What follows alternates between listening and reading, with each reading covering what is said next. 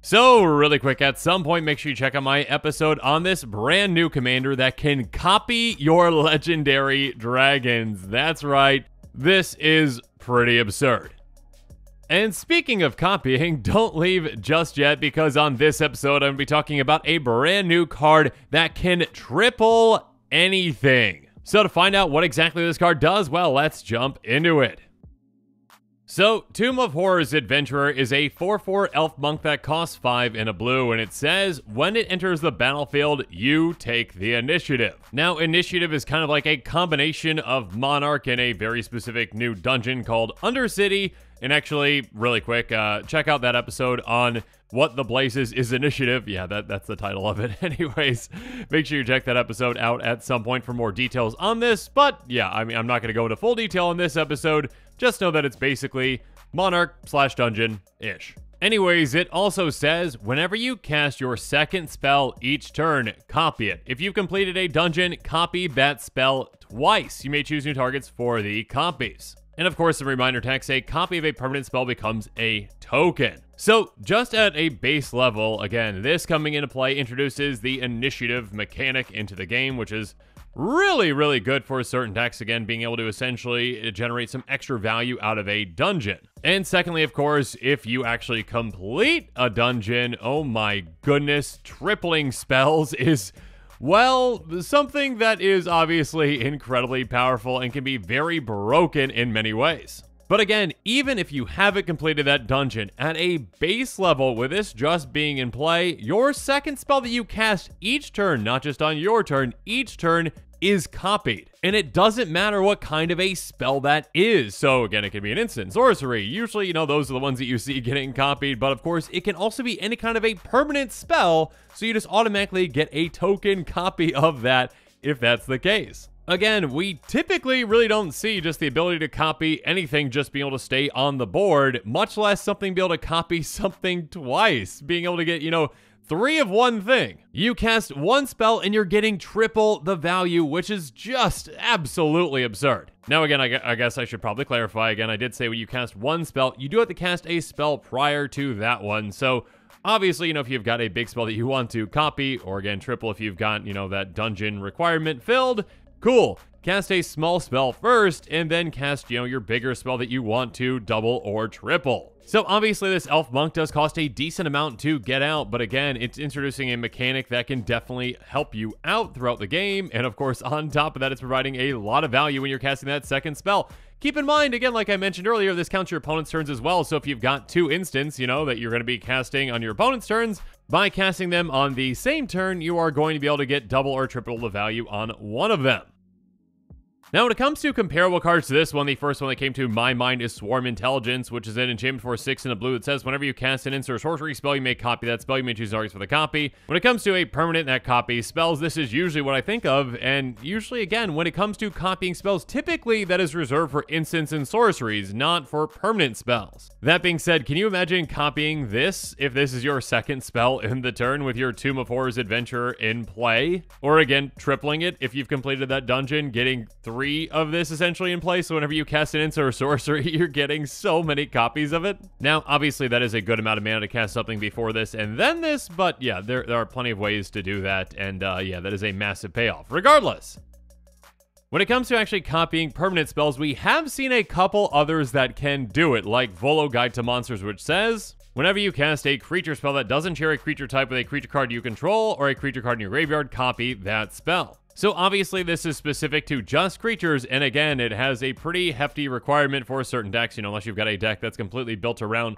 Volo, Eddie. But yeah, even just being able to copy certain creature spells is a very powerful thing. I mean, if you want to see Eddie's deck in action, make sure you check out that Close Quarters episode. I believe it's episode number 6, so yeah, make sure you check that episode out. Regardless, we've also seen another commander that can copy spells with Jin-Gitaxias Progress Tyrant. It says whenever you cast an artifact, instant, or sorcery spell, copy that spell. You may choose new targets for the copy. This ability triggers only once each turn. So this one is more limited in that it's only copying artifacts, instants, or sorceries, but again, that's still a very powerful thing, and it's kind of the reverse of our brand new card, where this one's only going to copy your first spell. because again, it does limit this to only one trigger, whereas, this new card copies our second spell, and again, it's basically only limited to one trigger each turn as well. Now, when it comes to a card that can actually copy any spell, again, like our brand new one, we actually saw one of those in Streets of New Capenna with Threefold Signal. It has when it enters the battlefield, scry 3, and each spell you cast that's exactly 3 colors has Replicate 3. So essentially, when you cast it, you copy it for each time you pay its Replicate, costing me to choose targets for the copies, a copy of a permanent spell becomes a token. This one obviously is much more limited, though again, it can copy any kind of a spell. That spell has to have exactly 3 colors. So,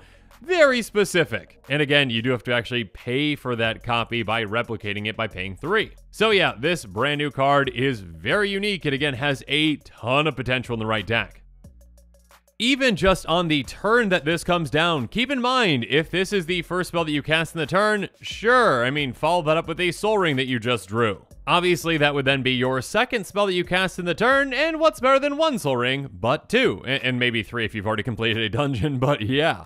Of course, keep in mind also in the reverse, if this, new card is already in play, utilizing low to the ground spells like, a Soul Ring can be great as your first spell that you cast, so you can cast something much larger to double or triple up on it. Also, keep in mind, by cloning this, either with an actual clone like Clone, I'm just going to keep saying Clone, or a clone spell like Quasi-Duplicate, oh my goodness, the potential that this thing has when you can do that. And yeah, there are definitely decks out there that are going to want to utilize all these kinds of cards. It's just pretty incredible. Because by having 2 copies of the adventurer in play, well actually, by getting the second copy in play, you get to take the initiative again, which helps progress you through that dungeon even further.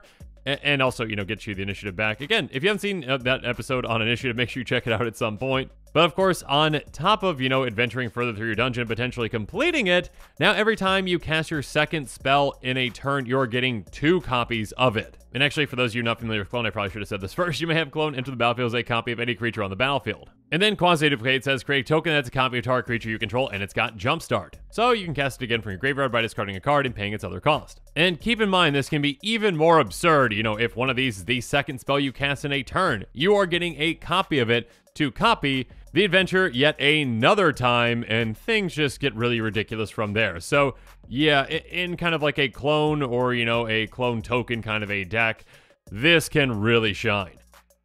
So when it comes to commanders that can utilize this in the 99 of their decks, one of the first ones that came to my mind was Brutaclad Telkor Engineer. It's a 4/4 Artificer that costs 4 blue and a red and says creature tokens you control have haste. At the beginning of combat on your turn, create a 2/1 blue mirror artifact creature token. Then you may choose a token you control. If you do, each other token you control becomes a copy of that token. First up, giving your creature tokens haste is just nice because, yeah, when you copy things with your adventurer, those tokens are going to be able to attack right away again if they're creatures. Of course, on top of that, Brutaclad just absolutely loves when you make tokens of things because then you can make all your tokens into copies of that. And of course, in this deck, there are going to be quasi-duplicate type cards that can make, creature token copies of creatures. So of course, you can make a copy of your adventurer and then turn all of your tokens into adventurers.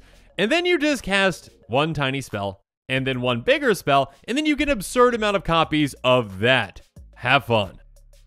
And also have fun when you utilize this card in an Adrix and Nev Twincasters deck. It's a 2/2 Merfolk Wizard with Ward 2, and if one or more tokens be created under your control, twice that many of those tokens are created instead. So again, this deck can utilize a lot of those quasi-duplicate type cards, and yeah, create a token copy of your adventure. Oh, but wait, it's two tokens thanks to this commander, so now you've got 3 of them in play, and when you cast your second spell, you either double or triple it up 3 times. Which, of course, will, be doubled with Adrix and Nev Twincasters. Yeah, this can get out of hand quite quickly. And actually, one deck that I do want to mention that is near and dear to my heart is my Giganta Karuga deck, and if you haven't seen my episode on that one, make sure you check it out at some point. But yeah, this deck is all about essentially getting creatures out, making creature token copies of them, populating, and just having a blast with all those ETBs and effects. So yeah, depending on the price, I am definitely going to be considering the adventure as an addition to this deck. Next up, though, a dungeon commander like Sephirus of the Hidden Ways might want to consider this card as well. Sephirus is a 2/3 human wizard that says whenever one or more creature cards are put in your graveyard from anywhere, venture in the dungeon, this ability triggers only once each turn. And create undead whenever you complete a dungeon, return target creature card from your graveyard to the battlefield. So Sephiroth can definitely help you get through dungeons really quickly to meet that requirement for this new card, and also on top of that, it can also help get it out of your graveyard. So, you know, if you've got some kind of a loot spell, cool, let's loot, get into our graveyard, get it out of our graveyard, and then we can just start tripling up our second spells. One final commander that I want to mention that is quite a disgusting commander with a lot of builds out there. Let's talk about Animar, Soul of Elements. It's a 1/1 elemental. It says whenever you cast a creature spell, put a +1 counter on Animar, Soul of Elements, and creature spells you cast cost 1 less cast for each +1 counter on Animar. Animar decks can be very powerful creature decks with a lot of cost reduction. Again, the more creatures you get into play, the bigger Animar gets, and the cheaper your creatures are to cast. So the Adventurer can easily be a 1-mana spell that you then follow up with something absolutely massive as your second spell to double that up for even more creatures. Overall, though, I think this is a very exciting new card, and it's not for every deck out there, but there are a lot of decks that can just truly make the most out of it. Again, if you've got ways to clone this or ways to copy it, this can just get out of hand in absolutely no time, especially once you've completed that dungeon. And of course, there are ways to take advantage of being able to make, tokens out of any kind of a permanent by being able to, make more tokens with maybe populating, etc., etc., etc. So yeah, I think this card has a lot of potential, and I think a lot of players out there are going to be really excited about it. And speaking of exciting, make sure you're staying tuned to this channel for even more exciting spoilers and quick takes coming up.